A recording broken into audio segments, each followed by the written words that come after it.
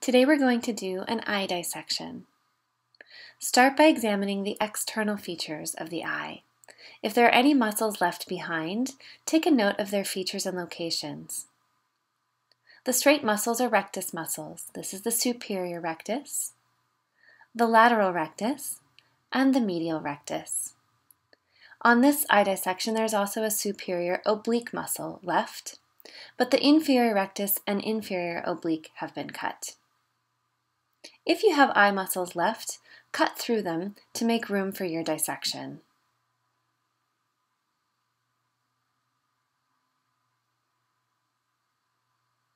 There may also be conjunctival membrane left over the eye. If there's any conjunctiva remaining, also cut through the conjunctiva.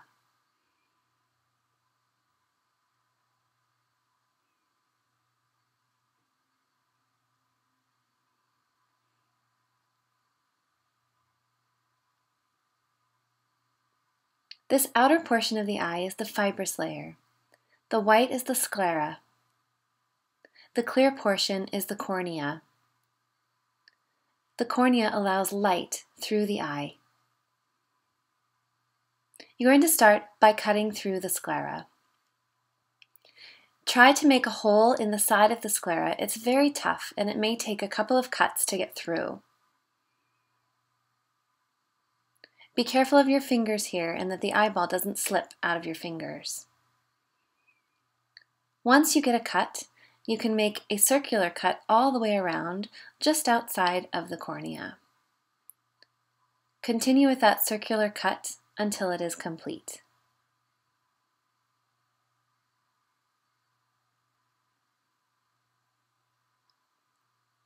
Then you can open the eyeball like a book and lift the cornea. On the underside of the cornea, the iris and a portion of ciliary body will remain attached.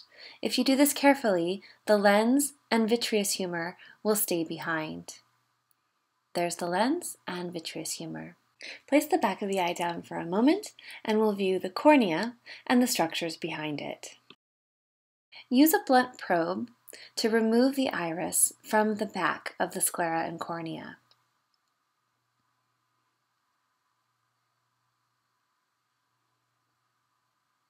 Pull the iris off and take a look at its features.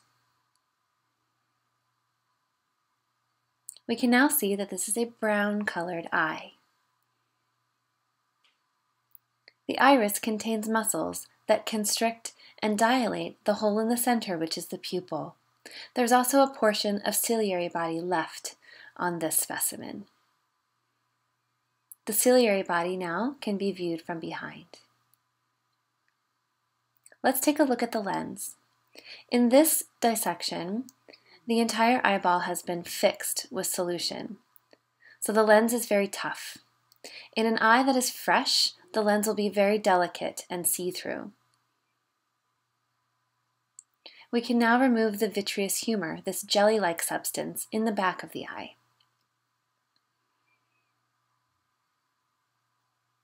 Pull out the vitreous humor, and what's remaining is the neural layer. This is the retina. The retina contains the photoreceptors, which are sensitive to light. It's a very thin layer on the back of the eye. The central collection of photoreceptors is the macula lutea with the fovea. On the back of the eye, you will view where the axons exit the optic nerve.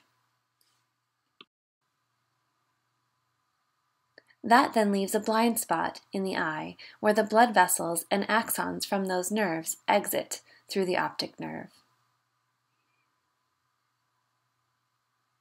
You can now peel back the retina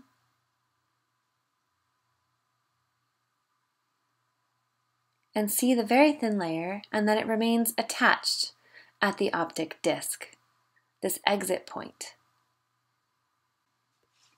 What's left in many animals is this shiny, shell-like structure called the tapetum lucidum. This reflects light and is useful for night vision. This is not present in humans. You can now view all of the structures of the eye: the cornea, the iris, the lens, the vitreous humor, the retina, and the tapetum lucidum. Let me know if you have any questions.